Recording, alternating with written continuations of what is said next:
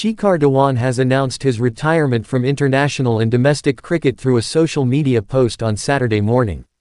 Dhawan's last competitive game was in April, leading Punjab Kings in IPL 2024.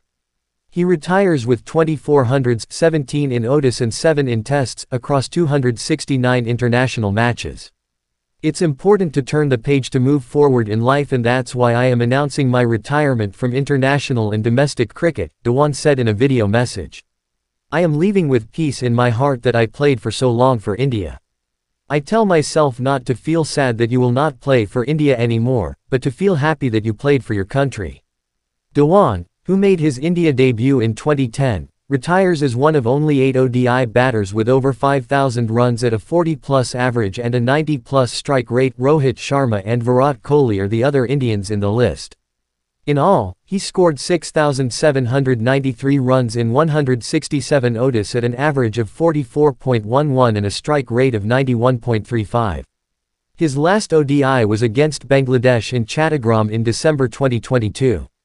In 34 tests, he scored 2,315 runs at an average of 40.61, and in 68 T20s, 1,759 at a strike rate of 126.36.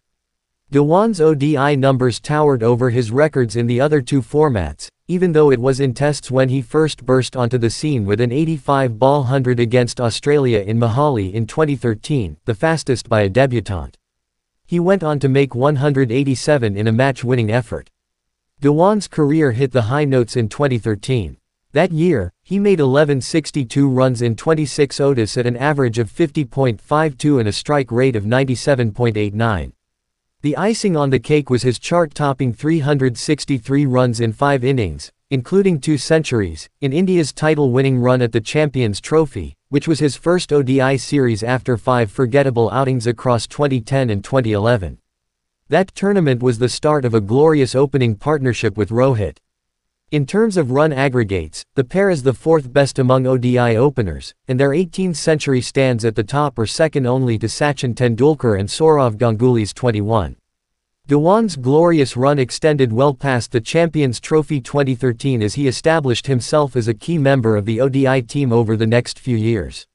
He was the highest scorer for India in each of the next few ODI tournaments: Asia Cup 2014, World Cup 2015, Champions Trophy 2017 and Asia Cup 2018. In 2019, Dhawan's ODI career hit the first major hurdle after he was out with a thumb injury midway through the World Cup in England, soon after scoring a century against Australia at the Oval. Dhawan's contributions were rewarded with short captaincy stints during the last leg of his international career when he led India's second-string sides in the absence of regulars. Dhawan represented Delhi Capitals, Mumbai Indians, Deccan Chargers, Sunrisers Hyderabad and Punjab Kings in the IPL, where he is the second highest run-getter behind Kohli. His 6,769 runs came across 222 matches at a strike rate of 127.14. In domestic cricket, Dhawan's early years coincided with the Ranji Trophy success for Delhi. He was part of the title-winning team in 2007-08 when Delhi beat Uttar Pradesh at the Wankhede. He was also the top run scorer at the Under-19 World Cup in 2004.